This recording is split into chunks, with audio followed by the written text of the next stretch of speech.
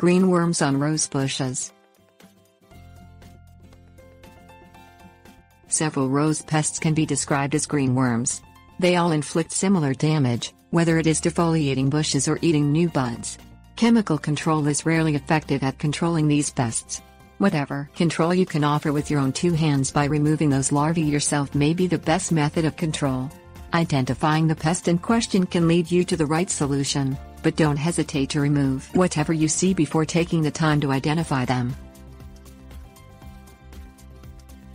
Identifying sawfly larvae. Sawflies and their larvae are some of the most pervasive and pesky of the rose pests. The light green larvae are about 1 inch long. Sawflies are small, dark, non-stinging wasps. Their larvae feed on rosebush leaves, and it doesn't take long for them to devour the greenery. They are differentiated from caterpillars by the number of prolix legs behind the front 3 pairs. Sawfly larvae have 5 or more pairs, while caterpillars have fewer. They are also called rose slugs. Leaf rolling caterpillar damage.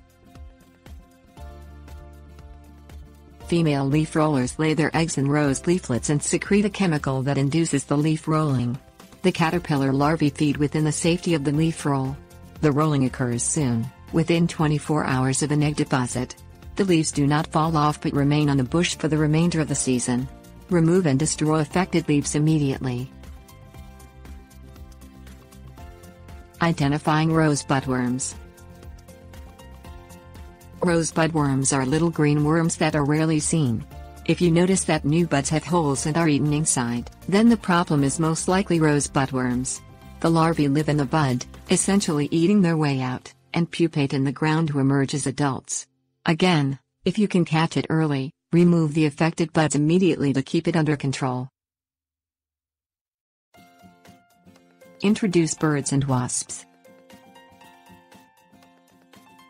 Many people do not want wasp nests in their backyards for fear of being stung, but the truth is that wasps are highly beneficial insects because they eat the bugs and larvae that damage your roses. At the same time insects are developing, birds are nesting, which means there are a lot of hungry babies to feed, and those protein-packed larvae are just what they want. Begin by letting wasps nest on or around your house. If you don't like the spot they choose, destroy it while it is still small and encourage them to build elsewhere.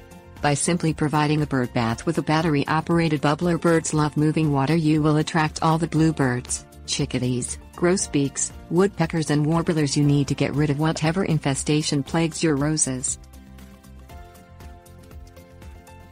Handpicking pests. If you monitor your rose bushes closely and routinely, you should be able to catch an infestation before it devastates your plants. Often the underside of leaves is where these hungry pests hang out, so lift the leaves and pluck off what you see. You will have to destroy the larvae by either squeezing them between your fingers or dropping them into soapy water. If the entire idea of handpicking is distasteful to you, try attacking the pests with a strong stream of water early in the morning so the plant has time to dry out during the day, or spraying the rosebush with an insecticidal soap.